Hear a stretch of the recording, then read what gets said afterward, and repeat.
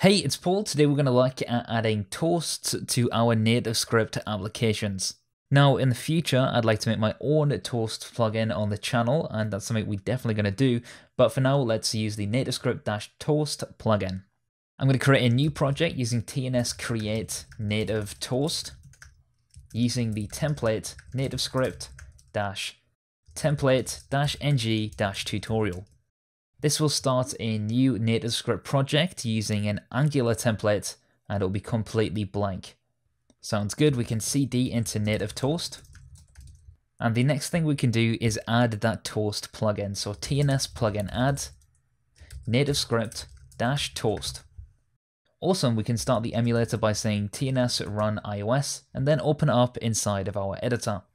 So the first thing I'm going to do is head over to avcomponent.ts and we'll import all as toast from the nativescript-toast plugin.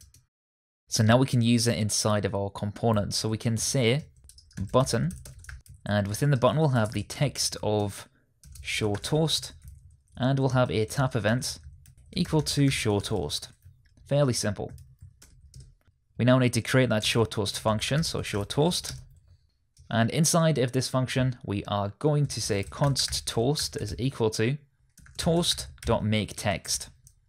And makeText is essentially the text that we want to show within the toast. So we'll say nativescript is awesome.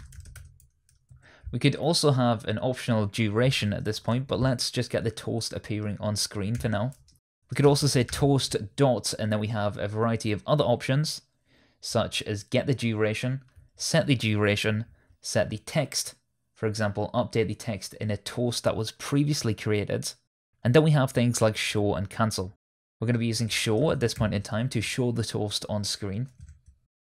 Let's change the title of our action bar to be toasts, and if we save our file and run it inside of our emulator or on the device, we should now see a button, and the button should be in the middle of the screen, and if we click show toast, we get nativescript is awesome at the bottom of the application. So that about wraps up the toasts plugin within nativescript.